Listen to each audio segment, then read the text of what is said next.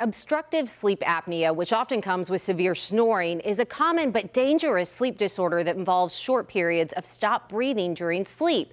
This condition may put people, especially women, at risk for heart problems. NBC Charlotte's Carolyn Brooks shows us what to look out for.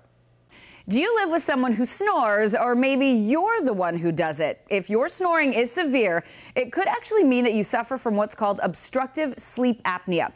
It's a common yet dangerous sleep disorder that involves short periods of time where you simply stop breathing, and it all happens in your sleep.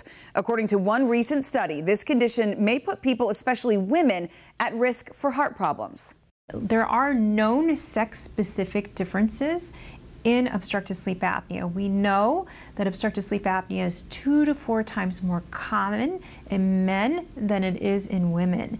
But when women become postmenopausal, then our risk for obstructive sleep apnea actually increases. Dr. Rena Mehra of the Cleveland Clinic says sleep apnea risks vary between men and women.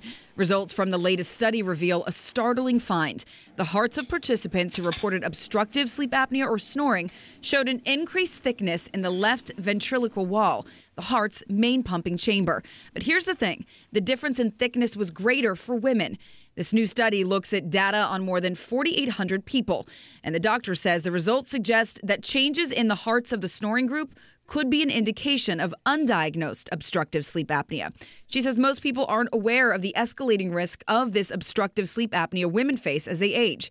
The doctor says the increase that occurs post-menopause could be because of hormonal changes, but could also be a result of functional changes in the upper airway. If you or a loved one snore heavily, the doctor recommends getting that checked out by a sleep expert. Obstructive sleep apnea is more than just snoring.